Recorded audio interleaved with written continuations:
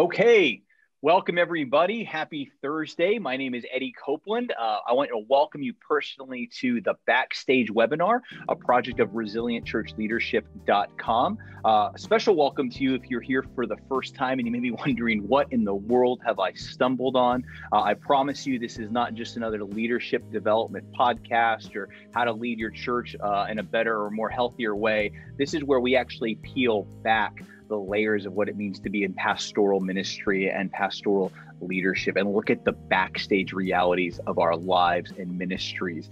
Here at resilientchurchleadership.com, certainly on this backstage webinar, we believe that healthy leaders lead healthy churches and healthy churches change the fabric of our cities. And so it's just a privilege to host this conversation week in, week out. Like I said, my name is Eddie Copeland. I'm coming to you from South Florida, here from the offices of the National Christian Foundation, where I lead a city movement called Church United.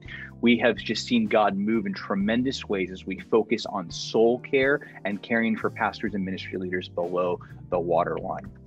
Today, I'm joined by three dear friends. One is a South Florida pastor himself, Reverend John Lash, lead pastor of the Greenhouse Church in South Florida. I got Mindy Caliguire with us, dear friend. She is the founder and leader of soulcare.com and also serves as an executive at Glue. Some of you are well familiar with Glue, powering a lot of our technology platforms, a lot of our churches. And then my dear friend, the Right Reverend Jimmy Dodd, the leader of Pastor Serve, author of a few books on pastoral care and resiliency and how to care for your lives as pastors and ministry leaders. So welcome, friends. Let's have a good conversation. Dear, I feel like I'm in first place already. Double dear. Wow. Yeah, you got to get double dear. No, this is great. This is perfect because what we're going to talk about today is Won't You Be My Neighbor? How to Make Friends as a Pastor. And let's just talk about this right out the gate, friends. It's hard to have friends, close friends, and be in pastoral ministry. I think so often you feel like I have 1.5 million acquaintances, but the list of people who actually know me, if I have anyone at all in my life, is maybe 1-2 people at best. Jimmy, let's just start this conversation with you. Many pastors assume they have friends. How are you defining friendship, and how common is it for pastors as you work with them to actually have true friends? Yeah, that's a great question, because I think that to meet with a bunch of your friends, but all you talk about is sports or TV or gossip or whatever it might be, those might be your sports friends or your TV friends or your book club friends, but those aren't friends. Because with friends, you have at least some spiritual conversations. With friends, there is some point in which you talk about your backstage a little bit and you talk about your walk with Jesus. There have got to be spiritual conversations and friendships. And friends are those that you're close enough with that they can call you out, and then they're still your friend afterwards. It's good. Jimmy, though, I'm gonna gently challenge something real quick, because one of the things that I've heard a lot in with pastor friends, with ministry leaders, is like, oh, I have a ton of friends, but they're describing the types of people that you just said. They're buddies that I just, I'm on a text chain with a bunch of sports stuff with, or yeah, I see them once in a while for a cigar or something like that, but they're not people that we're actually letting into our lives, into our backstages. And I believe we were talking just a little bit ago, a lot of our seminaries have taught, some even actively teaching today, that if you're going into pastoral ministry, you can't be friends with someone within a 50-mile radius of your church, right? That 50-mile rule. Like, you can have a ton of acquaintances, but don't really let anybody in if they live that close, because you never know, that could come back to bite you in the butt. Is that something that you see? Yeah, yes, I hear that all the time. And because there might be some kids on, I will not use the words I want to use. I will just say that's crazy.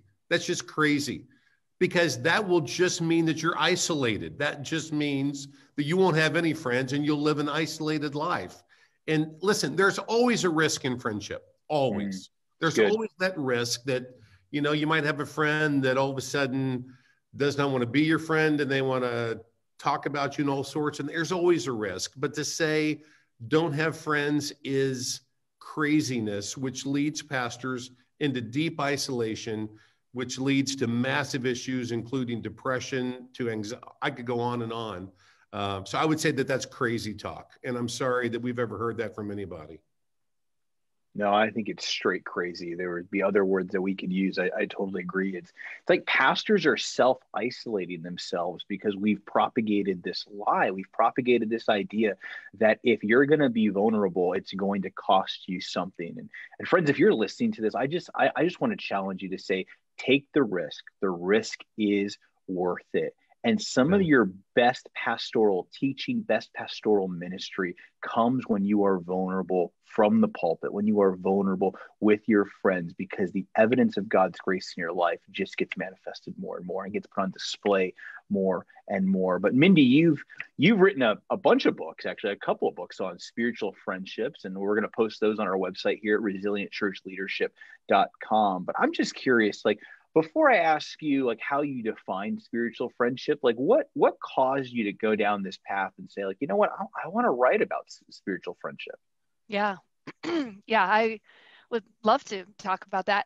Part of it was I've talked here before about my own sort of soul unhealth, and then in the context of ministry and the recovery process. And for me, as I was recovering the health, or as God was reinvigorating the health of my soul, there were certain new practices or familiar things that I knew were ways that God would breathe new life into my soul. We all know that prayer is an important way, and maybe I needed to learn new ways of prayer, but that was a thing I was doing to be intentional about the care of my soul, and ways of engaging in scripture that were new or fresh, or times of solitude that were new, right? But one of the things that I sort of accidentally discovered was that the crash that I went through forced me into a level of vulnerability with the people who were already around me, who who we just started journeying together in a much different way. Like all the pretense was gone. My life was quite obviously a mess. And so there were new ways to talk about that. But I couldn't get away from the fact that as I was building these different ways of relating with these friends, that it was becoming a primary way that God was reshaping who I am at the core of my being. And I was realizing that this was an important dimension of my own spiritual formation, of how I was being healed and shaped and transformed and called into what was new and next. And so for me, the relationships and intentionality around a way of relating became one of the core pillars of soul care, like one of the most foundational ways that I believe are important for us to embrace if we're going to live from soul health and experience the transformation that God has available to all of us. So that's how I ended up, building that Good. out as an area of work, because it was coming out of my own life and experience. And I will say that that quote about the 50-mile radius thing, I was teaching about spiritual friendship to one of the groups that was at Willow Creek. I don't remember. It was a leadership event of some kind. We had a day-long session talking about the care of the soul for leaders. And at that environment, during a break where I had just finished doing an entire session only on spiritual friendship for people in ministry, a pastor came up to me during the break and he said, "Everything you were just talking about is exactly what I have experienced." He said, I went into ministry. That was exactly what I was taught in seminary. Do not be friends with anyone in your congregation. And he said, I did that because I thought that was the right thing. And he said, predictably, a certain number of years in, it all fell apart. And he hadn't done some like major moral collapse. He wasn't embezzling money from the church. He just burned out. He could not keep up with the demands. And he said, after he left and engaged in a season of healing, he said something, I have never forgotten what he said.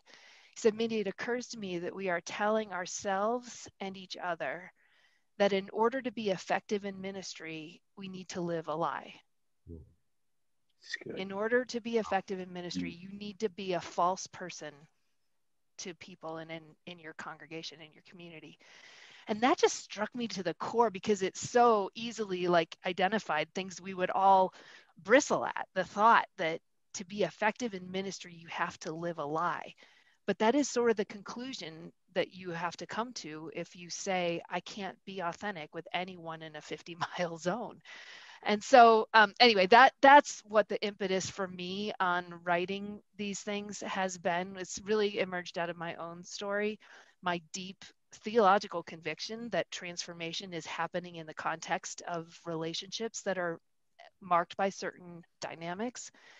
And so anyway, that's why it's been a huge passion helpful. of It's mine. good.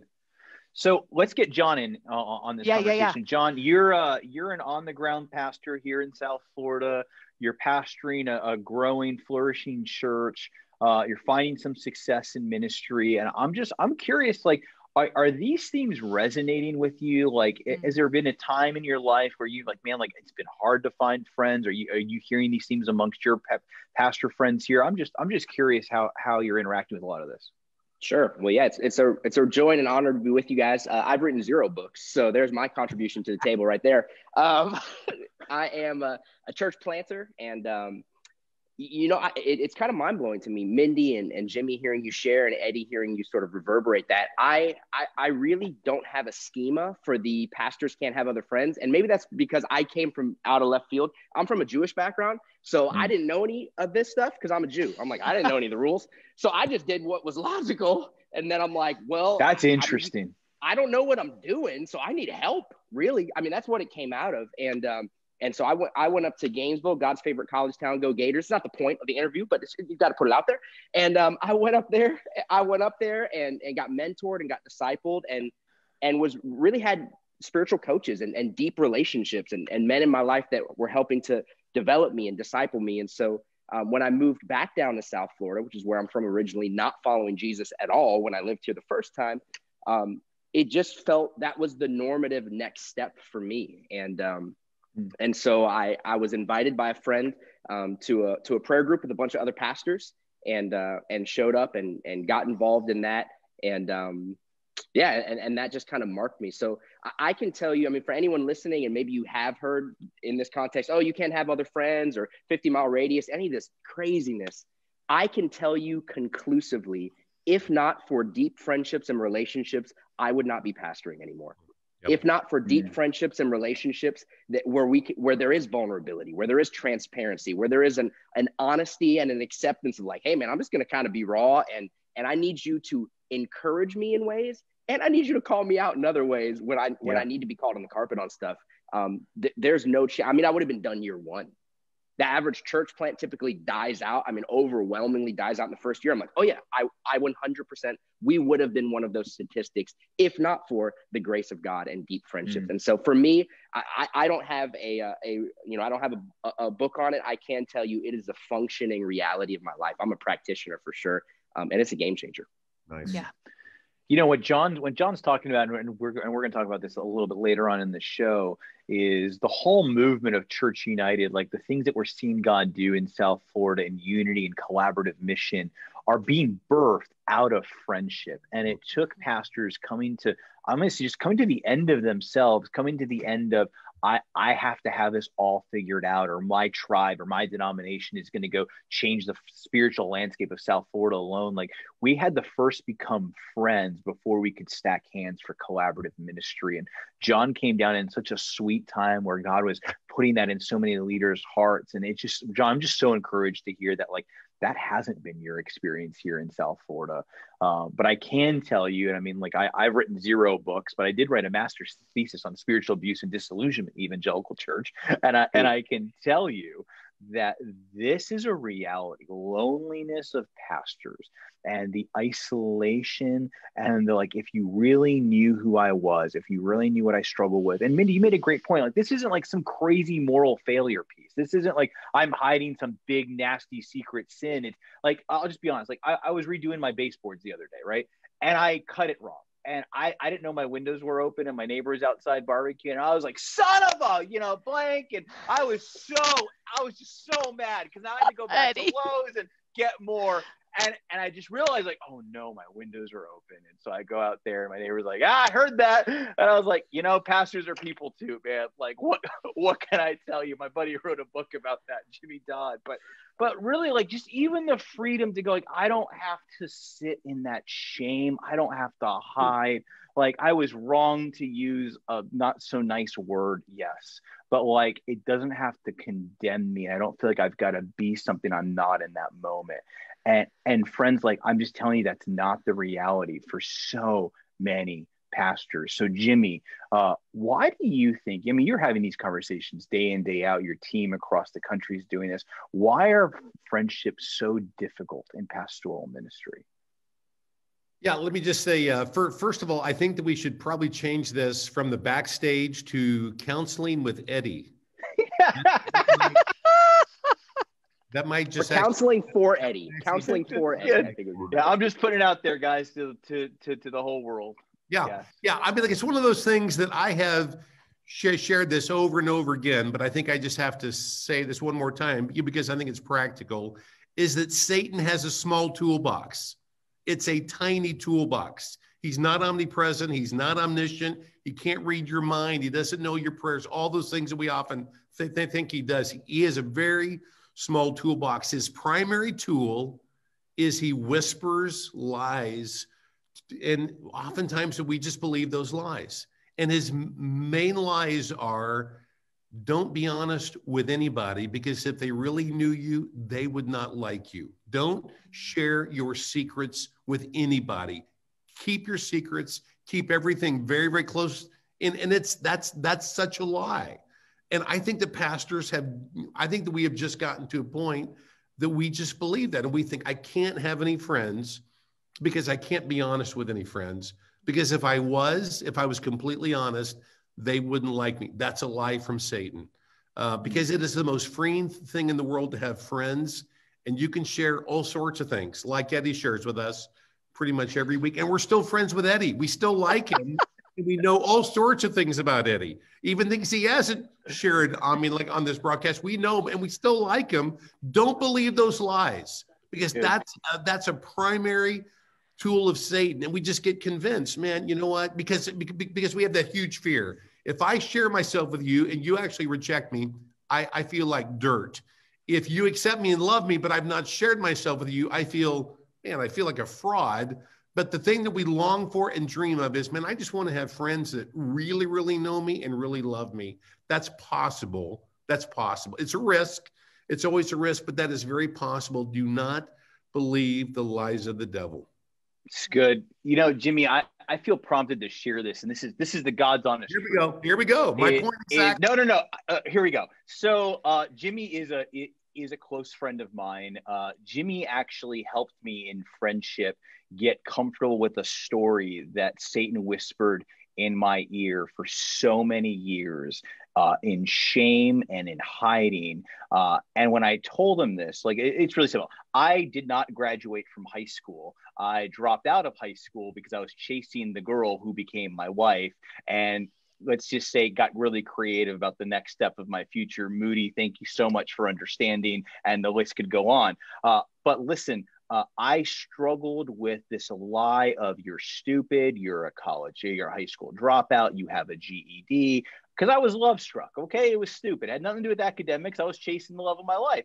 And I'm like sharing this story with Jimmy, and Jimmy just starts laughing. Like, I'm pouring my heart out. I was in your kitchen and you just start cracking up. And I'm like, why is he laughing? And he goes, that's the greatest thing I've ever heard. And I'm like, but in this moment, like, you just freed me from the shame and this guilt. And like, God used a friend in this moment to say, you can come out of isolation to this one thing in your life.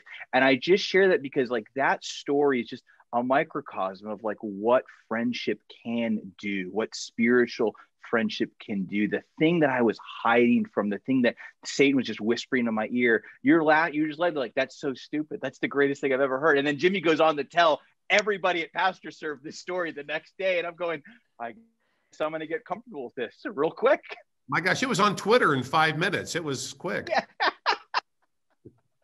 No, but I mean, I share that to say, Mindy, like the what you're talking about spiritual friendship, like uh, God used Jimmy in that moment in my life. But I'm curious, like as you wrote about spiritual friendship, like does my story or a story like that, like does that resonate with like what those Yeah. friendships can look like? Yeah, absolutely. And that's how they can be so deeply transformational, setting us free from that deception that we might have knowingly or unknowingly succumbed to. One of the things I've loved learning lately, you guys have heard me talk, we've had Jim Wilder, Dr. Jim Wilder on backstage with us at resilientchurchleadership.com as well. But one of the things I've learned from him and a few other sources is even at the level of our wiring in our brain, there is a big part of how we experience our identity in how other people mirror us. How they encounter us is how we start to understand ourselves. And at some level, we kind of may resist that because we're thinking, no, my identity is all in Christ, and all of that is true. But even there, we look to Jesus, we see how he and how God sees us, and we form our identity, we anchor there, right? But it's through these friendships, if we let ourselves be known, that we can then begin to see new things mirrored in the lives of our friends who see us as generous or kind or creative or hardworking or any number of things that for whatever reason we are blinded to. So often, one of the ways you deepen a spiritual friendship is this idea of mirroring, where you help someone see. I mean, we're all blind. We all have blind spots. The reason you need a mirror in the morning to put your contact lenses in or anything else is we can't see ourselves. And we need loving mirrors. And usually when we talk about, that's a term in psychology settings and all that, or in counseling settings, we think about or immediately are worried about, like, what's the terrible thing about me that somebody's going to hold up that mirror and I have to face that truth.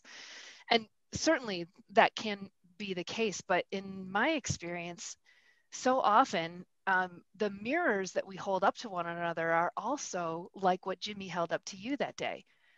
I remember when you told me that story and I was out at dinner with you and your wife, and I was dumbfounded. I had never heard such a story.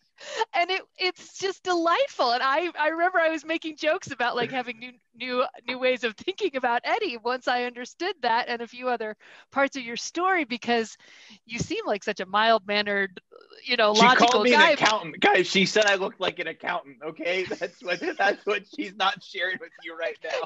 You look like you're sneaky in all of your ways of being completely unconventional, because you show up looking like an accountant, but you're actually got this radical kingdom agenda. But not the Ben Affleck accountant. Let's just be clear. What's that? What'd you say? But not the Ben Affleck accountant. Let's just be clear. My wife would disagree. See, there you go. And you would move across the country for a wife that disagrees like that. That's exactly. Okay. So anyway, we have the privilege of holding up mirrors to our friends. All of us go through this life with broken identity, broken understanding of who we are, what we're capable of. And when we hold up a mirror, not of flattery or weird, self-driven stuff, but when we hold up a mirror to someone else and say, do you see how God used you in that circumstance? When we help someone see what they can't see, and to me, this is one of the big blessings of spiritual friendships, is that it helps us on our journey of becoming who God's forming us to be in his image and with our unique fingerprints of our story and our personality. So good. All right, so guys, we've obviously, I think we've painted a really good picture on like the need for spiritual friendship. I think a lot of people see that need, and I'm just like, as simple as this sounds, I think people struggle with the how. Like, how do you get this? Like, how do you go from a place, I don't want to say from isolation into being known, but like, where do you even start to like have a friend as a pastor, to have one or two people in your life that you can journey through? And John, like, I'm going to come back to you, because I think part of your story is so simple in how this was found for you and yet profound. So can you just talk a little bit about like, how did you find a group of pastors that you really felt I can do life with?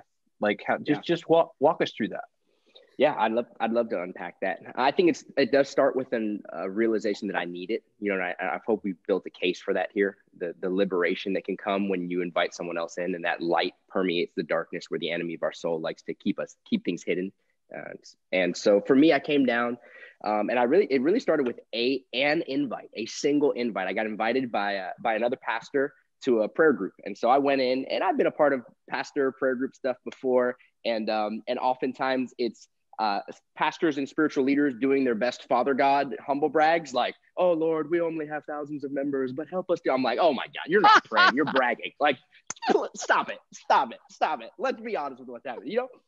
But I went into this group, man, and it was a lot of church planners, but it was just, I mean, a bunch of pastors and ministry leaders just desperate for Jesus, and it did something in my heart. I'm like, okay, I could be here. Like this is a cool spot, and we worshiped together, we prayed together. There wasn't like any crazy fireworks or sparks. It was just very simple agenda, but it was heart level stuff. And I was like, okay, this is cool.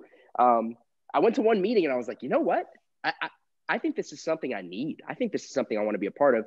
And then I had another pastor from the group invite me out to lunch the next week. He said, "Hey, you're new in the area. Do you like tacos?" I'm like, "Of course. Who doesn't? Heaven loves tacos. Who doesn't love tacos?" You can't be a pastor and not like tacos. No, We're just gonna say that right here. Is that a question? It's like, not is that a a question? No. You know? So he's like, "Do you have tacos?" I'm like, "Heaven, yes, I love tacos." He's like, "All right, I got this great spot. It's a local spot. Why don't you come with me? You know, I want to take you to lunch." So I was like, "All right, cool." So he took me to lunch, and he just asked questions. We just ended up talking. He's like, "Hey, so what's your story? How'd you come to know Jesus? What brought you to South Florida? What's your passion?" And I totally felt, you know, let's be honest, you know, so I didn't learn some of the things. One thing I picked up very quickly in ministry is people get territorial, but it's not everybody. And so he took me to lunch, and I realized, I'm like, man, they really want me here. Like, not only was that group awesome, these pastors are awesome. Like, they want me to be a part of the team. Like, I felt valued, I felt seen, I felt heard. And so it was literally a meeting and a lunch. And I was like, oh, I'm in. And then it took some intentionality with me and follow up. But to be honest, after I had that initial invite, I'm like, man, that was so good. That was so helpful. I felt so honored. I want to do that for somebody else. So then the next pastor that was new that came to the group, guess who took him out to lunch? I did. I'm like, oh, here's my whole ministry budget for the month. I'm gonna take you, church plan style, right? So I'm gonna take you to lunch, you know. Good. That's how we do it. That's good. And not the fancy taco place, the Taco Bell place. No. Yeah, exactly. That's how we're rolling. Yeah, that's how we're rolling. But it wasn't. Is it easy? No. Is it complicated? No. It's actually very simple. You know, hey, let's park some time there, because I so agree with this. It's like you found some spiritual friendship in your life because somebody picked up the phone, and because you picked up the phone and called someone. I'll stand before you like today saying, like, the first step in this is literally just shooting a text message or picking up the phone to another pastor in town that you may or may not know that well, right?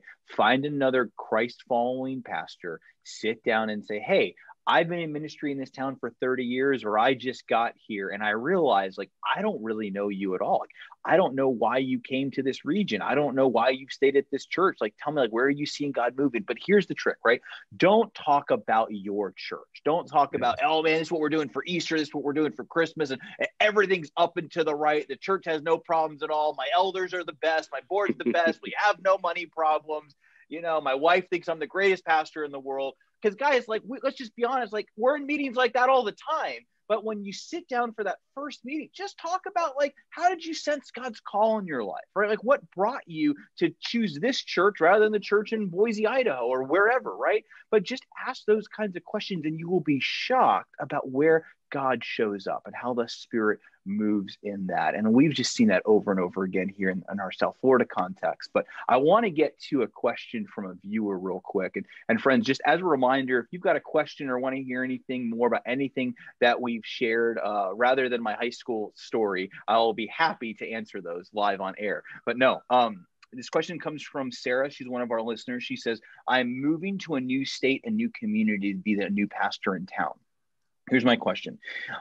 Is it my move to invite pastors from the new town to connect with me, or do I wait for that invite first? I have a feeling it's my move. I'll give my answer, but then I want everybody else to chime in on this. I will say, if you wait for them, it may never happen. But if you make the move, it could be the spark that sparks other meetings with other pastors. Jimmy, Mindy, John? Yes, I completely agree. Yeah, I mean, like make that first move, take a risk. If I could be very bold here, I would say, because you're a female pastor, you just have to know that there's some pastors that you push back. So I would call a Wesleyan or a Nazarene. Hey, that's smart. I like that. Or a PCUSA, or there's others I would call pastor like with the Covenant Church, because you just want to start in a place that's going to be friendly, because there's other places you might call and they might say, whoa, I don't want anything to do with you if you're a female pastor. So I would say just be smart and just know that there's lots of denominations, lots of networks that are very, very open to female pastors. And I would start there just to make sure that you have a friendly voice on the other end. That's good. Mindy, would you add anything to that, John? I can just share a little story. First of all, yeah, I agree. First of all, I love that you're thinking about it, and I would highly recommend that you initiate with wisdom and don't put all the eggs in one basket. Like, maybe send out a couple emails and see who's willing to get together, and be willing to maybe have a couple of those first few meetings not turn into a great immediate friendship. Maybe they will, maybe they won't. But it's seeking, where is there that resonance? Where is there someone who you can be authentic with? And we're all for you. We're cheering for you in that. But the story I was going to share is really quick. But when I was a pastor's wife, because often the spouse of a pastor is also a rough, very isolating place to be in. And we were in Boston at the time, and a woman called me up. I don't even remember how we first met, but she as well was a pastor's wife and had just moved into our area from Texas, I believe. And she had a really rough transition from their last church. Many of you may know what that can entail. And it was heartbreaking, disappointing, broke their hearts on a lot of levels. And so she came in to the new next church very sort of guarded, and understandably so. And she said that I think I met her maybe after she'd been in our area a year, and that she had been praying for God to give her a ministry peer, somebody that was outside of her church, but was a peer who, like Jimmy said, has Jesus at the center of their life as well. But who she could meet with, pray with, whatever. And she became, and is still, a great friend. But during that season, we really journeyed together very strongly. And I've always thought, what a great way to feel the pain. She had to do a lot of grieving for what had happened in the past, but she didn't let that pain stop her. And she knew she needed a peer. And so just if you don't know who to email yet, if you don't know where to start, just to begin asking God to guide you in that next step. I think he is eager to meet you in that request. And you may be very much the answer to someone else's prayer as you're moving into that new city. So that's how I would answer the question. No, it's good. Jimmy, in your book, I think it's Survive or Thrive, you actually have a story about friendship and spiritual friendship in there. Yeah. You want to tell that?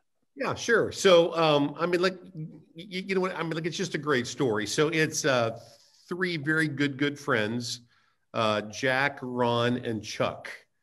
And they happen to be the three guys that sold the most books in actually like the last century. So you probably know who they are, right? Jack is, come on, guys, Jack is C.S. Lewis. Ron is J.R.R. Tolkien. And Chuck is Charles Williams. And so these guys are just like the best of friends, and they spend time together, and they meet every Thursday night for like 16 years, and they do like the Inklings and their readings and their books. And it's just this amazing friendship. And then Williams dies very, very, very suddenly in I think like in 1945. And so then Lewis thinks, okay, I want to be actually with Tolkien now. So we're going to become much closer. We're going to become really, really good friends. And so he begins to spend a lot more time with Tolkien. And then he writes in The Four Loves, and it's just a great story that he tells. He says, it was strange because I began to spend more and more time with Tolkien, and I knew him less and less. And he said, I couldn't figure it out because we were spending time together and sharing our lives, and I knew him less and less. And then it dawned on me that there were certain parts of his personality that only Chuck could actually pull out, that I couldn't pull him out. There were certain parts of his character that would just respond to Williams. Like he said, like, you know, there was always these really, really stupid jokes, I guess, you know, that would always be told. And he said, and it was amazing because Tolkien would just laugh at Williams' jokes. And he said, I couldn't do that. And he said, I began to just actually understand, you know, somebody best in a real community because certain people pull out certain aspects of their personality. And he said, if that's true of friendship, how much more so actually about God, that I can know God better as I have friends that are different from me. So if I have a Black friend, if I have a Hispanic friend, if I have a friend who has cancer, if I have a friend who's Haitian, if I have a friend that might have maybe actually just lost a child, they're going to see God just a bit differently. If they're poor, what you know, I mean, we could just go on and on, but they will see God differently, and that we can know God better in the context of friendship because different people pull out different aspects of God. And it's like, and so listen, I can say I know God a lot better because of Mindy and Eddie, because I spend time with them. I hear them talk about God in ways that I think, wow, that is refreshing. That's not the way I see it, but that is so refreshing. And now I can see this other aspect of God. So it's like this big diamond that constantly turns, and there's all of these facets of this diamond. And so I can just more and more as I spend time with people that are different from me. Now, listen, if I spend time with a bunch of white male suburban pastors, I might not see it. But as I spend time with those who are different from me, it's amazing how I begin to see God in just extremely unique ways. And I'm thinking, okay, I know God a lot better because of you. That's why friendship is so critical, and not just friends, but some different friends, some friends that you might think, I don't know if I'd call that person because they're, you know, not the same race. They're not the same age group. You know, you might think, I don't know if I want to call that older guy. That seems to be a little bit awkward, although I realize that that's me in a lot of contexts. But you know what, though? I mean, like you just have to reach out to people. You don't look a day over 70. You look great, man. Thank you. Look so good. Eddie, can I jump in with that real quick? Come on, absolutely. That's been a lot of my experience. I think, you know, if we're talking right now to pastors or potential pastors down the road, or maybe they've been doing it for 30 years or whatever the context might be, I think oftentimes, and Mindy mentioned something, we had a pre-call and we were talking through, okay, and she mentioned something, I'm like, man, that has been my experience.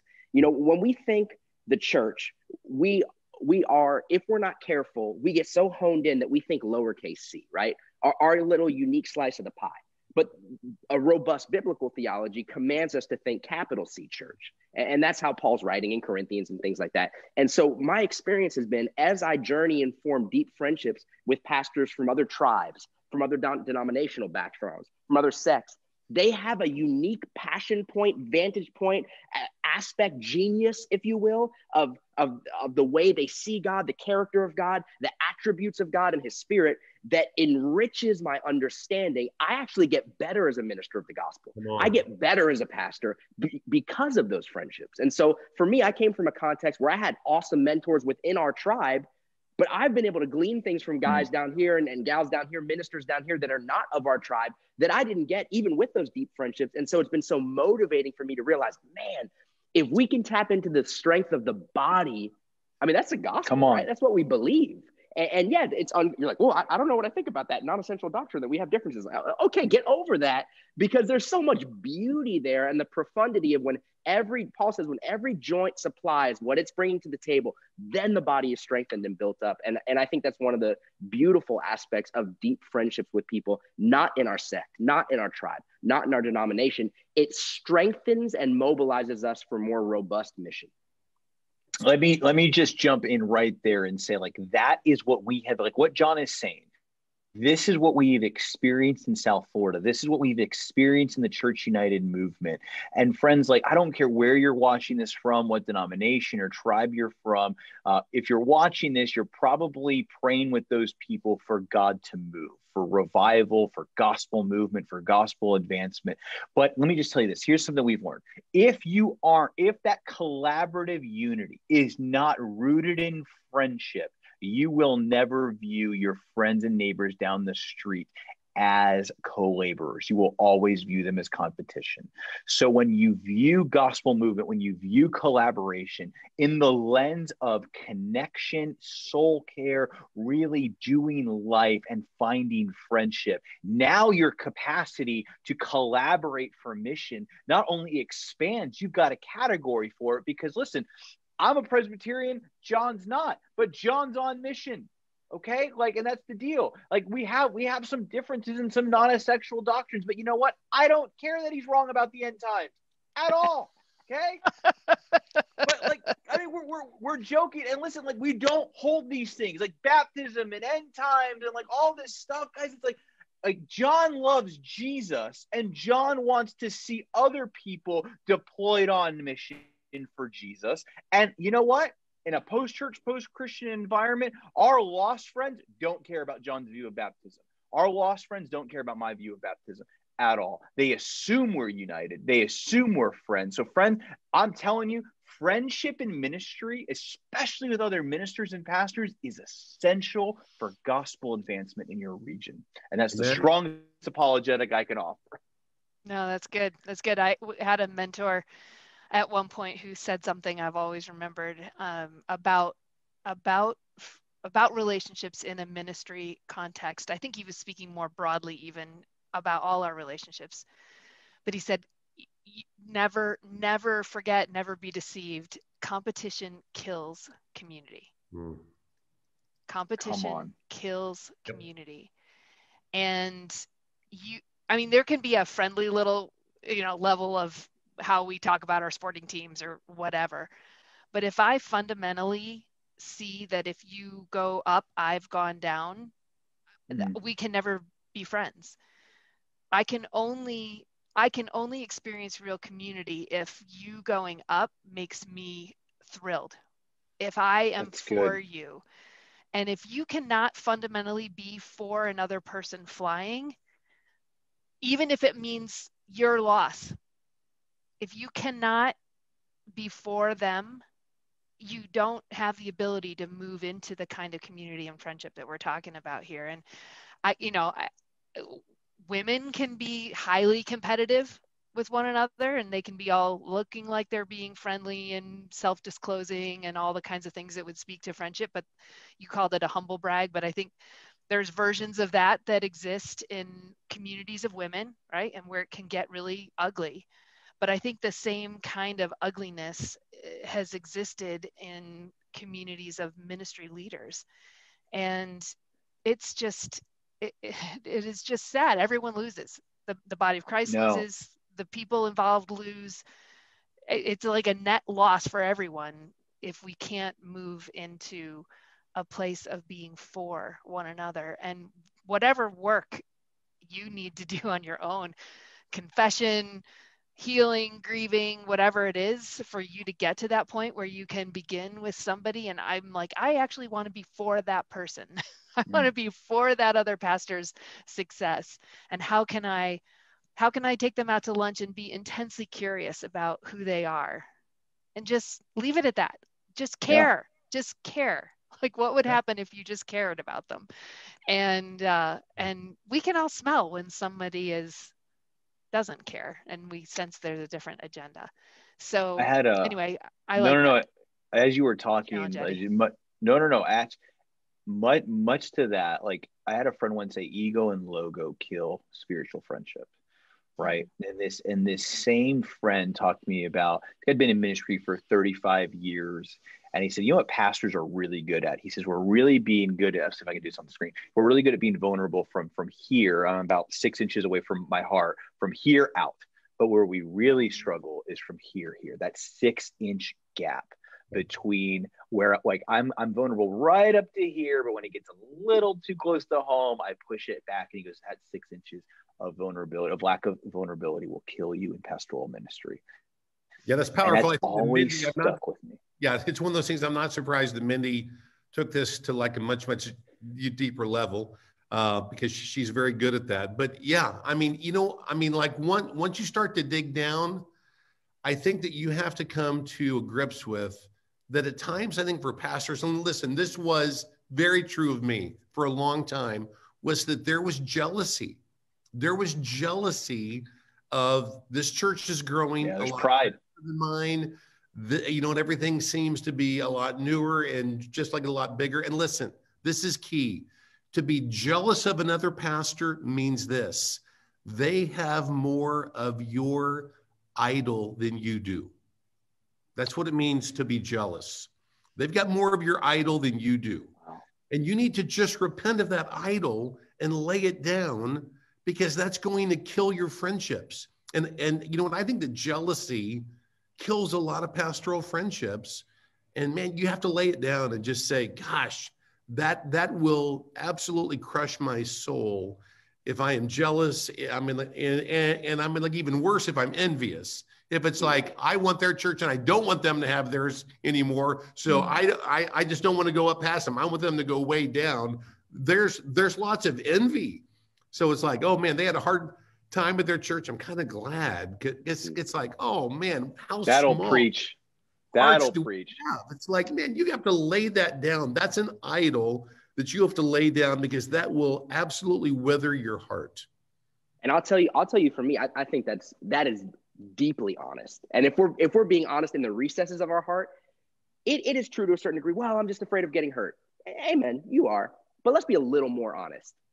I just don't want to be their friend, because then I'll have to root for them. Now we're getting somewhere. So I'll tell you what I do. As someone, it seems like Eddie bears his soul, so I'll bear my soul. As someone that okay, go ahead, John. Don, you go. You know? So as someone, as a human, right? I'm a pastor, but I'm just a human. As a human who does struggle with insecurity, which if it goes dark, you know, I'm an achiever, Enneagram, whatever. I'm an achiever. So if I go dark, it can be envy and jealousy. I actually utilize intentional effort on my part to build friendships with other pastors as a proactive combative to my dark side. Because I'm like, I'm not waiting to say, okay, if I can get rid of my envy and jealousy, then I can be a real friend and then I can care. I'm like, I'll never do that. That's the gospel. I can't do that. What can I do? I can say, you know what? I'm going to actively and intentionally become friends with other pastors, because when I'm friends with them, I'm telling my soul how to feel. I'm like, no, get out of here, foolishness. They're my friend. I care about them. And now all of a sudden, it's almost like a life hack for the dark sides of us that are trying to take over. You know, for me, it's like, if I start with friendship, the natural end game of that will be a celebration for a kingdom win. If I'm waiting around for friendship, it might not ever happen. And so that's honestly one of my end games. It's like, I do it because, and a byproduct is I've ended up thriving as a result of it, because go figure, God said in his word, that's actually what we need. Who would have thought, you know? But for me, it's like this is a way not just for unity. This is a way that my soul stays healthy and I can continue to grow as a disciple and not be overrun by the dark side of my own carnality. Good stuff, John. So really good. Come on. Yeah. I'm glad you haven't wasted time writing books. I'm glad you're out there preaching. This is a good thing. Good. John, I want to be yes, better that's with really you. good. So I would like to make actually a big announcement. John, you're my new best friend, and Eddie, you're out. So I just that was my hope. That was my hope all along. You kept extending that rent-a-friend contract. Thank God I'm done with it. Thank God. No, guys, listen, we're about at the point in the show where I'll go around and I'll ask each of our guests to give me a final word on the topic of the day. So final word on friendship, and I'm going to do some out of order. I'm going to start. My final word on this topic is we try to always leave you with something practical to like go and do, or something you can go put in place. Here it is. For me this week, I want you to get on Google the name of a church in your area that you don't know the pastor, and just literally call and say, I am Pastor so-and-so from this such and such church in your neighborhood, and I just want to get lunch or coffee with you and hear your story. That's what I want you to do. Awesome. John. I'm going. Right. Oh, Go Mindy, go. I was going to go next because I just want to take tiles. that challenge to whatever other roles you have. Whoever's watching, whoever's engaging with us, you might not be the senior pastor, and you might be in a leadership role in a church that's volunteer. You might be in any number of things, but for the sake of the body of Christ, do exactly what Eddie just said with whatever seems like a peer to you. Is it someone in a parachurch organization? You guys both lead campus ministries at the same college campus. You know, there's a competition there. Maybe you're both youth pastors and there's competition between that. Maybe you're both women's ministry pastors, or it's a business relationship. You're an elder in your church and you have a brother or sister in Christ that you know leads a competitive business. What does it mean to pick up that phone and call someone? And maybe even as we're talking, God's just putting somebody on your heart. Just figure out who that is. And they may not have time for it. They may not receive it, and that's okay. It's not about what they choose to do. It's you taking some steps of obedience to move towards, and who knows what God may do as a result of it. It's good. Mindy, as usual, you take my idea and make it 10 times better. Oh, so stop. This is why I don't chime in. So good. So good.